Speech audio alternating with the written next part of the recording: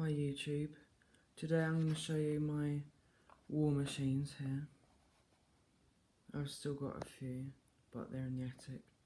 So first we've got a Hoover 262, which started in 1939, but were stopped because of the war. Then they started again in 1946 until 1949. The first ones from 1939 had a badge that went all the way around, but I never seen one. They must be like really rare. The later ones were painted in metallic gold, like the Hoover 612. Yeah. The strange thing is, mine has the clear window there, and I never seen another one like that, so don't know what's there. Next is my favourite Hoover 825 from 1935 to 38. It has a 360 watt motor and it's 2-speed, but they were converted to 1-speed because the 2-speed switches broke easily. As you can see, it has a nice Art Deco style to it. Next we have the Hoover 375. This is the later one because it has the chunkier wheels, and my one's from 1949. I had painted it recently. I need to get a new bag for it because it's got a massive hole there. My granddad's friend gave that to me. I bought this one for £50 and I got this one for £20 from another collector who was on he was on the news actually.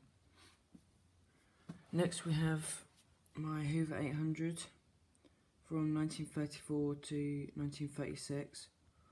It's also known as the Jubilee cleaner. I need to replace the blades on this one because they're broken. Yeah, that's what the blades look like. This one still has the 2-speed switch on it. It works alright actually. This is the original plug that came with it. Nice old plug. Still has the really early Hoover bumper there. Yeah, I bought that one for 50 quid as well. This is my Hoover 700 from 1926 to 1929. It was the first Hoover to introduce the famous agitated brush roll. And I bought this one for £10 and it was down the road from me. Well, most of these came down the road from me. I like this cleaner, runs very well. The badge is in good condition as well. Next we have the Hoover 725 from 1929 to 1931. It has a 290 watt motor and it's a single speed. This one still has the original cord on it. The badge is a bit worn. This one runs really well. When I first got it, it had a sticker there and it said Marlowe's. And it's a shop in London that closed down years ago. I bought that one for 30 quid.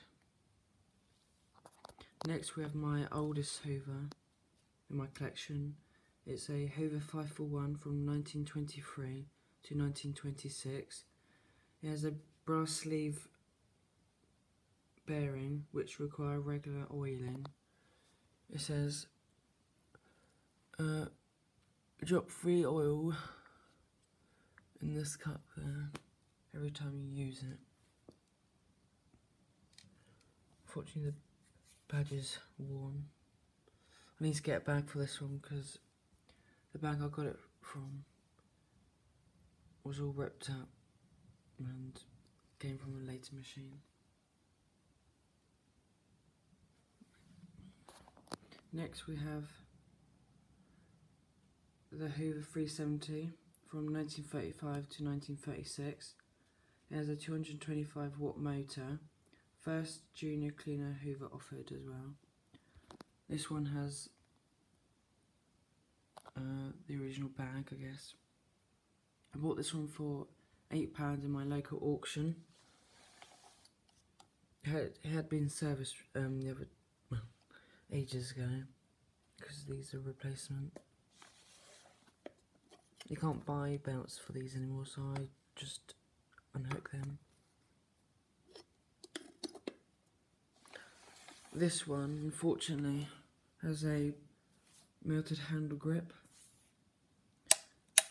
The switch works good. It's got one spare belt there, a Hoover Junior 119 belt, and there's a bent there as well, so don't know what that's about. Yeah. This one I got for £20, and it was down the road from me. It was in an old farm. Yeah. So I'll test some out of these.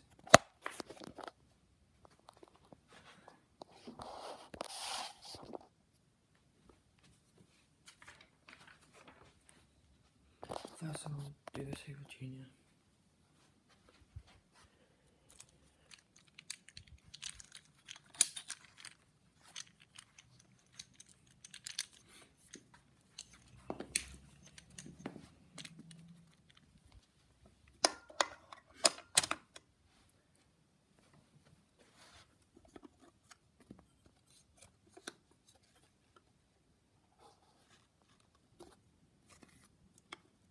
I think that's wrong.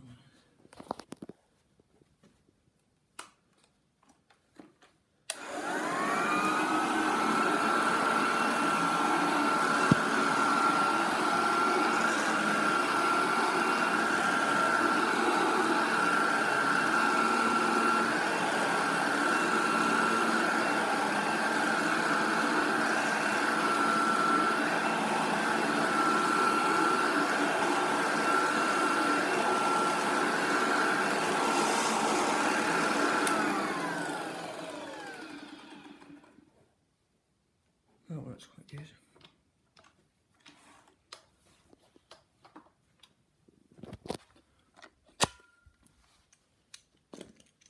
Next I'll do my other favourite vacuum cleaner, the Hoover 700. I need to replace the cord because it's got a horrible white cord in it.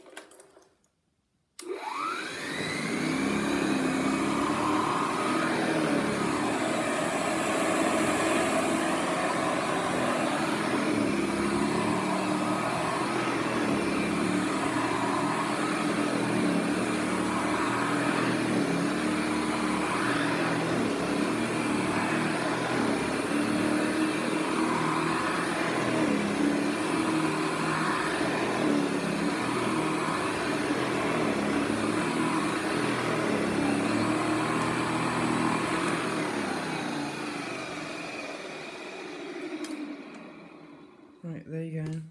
Thanks for watching.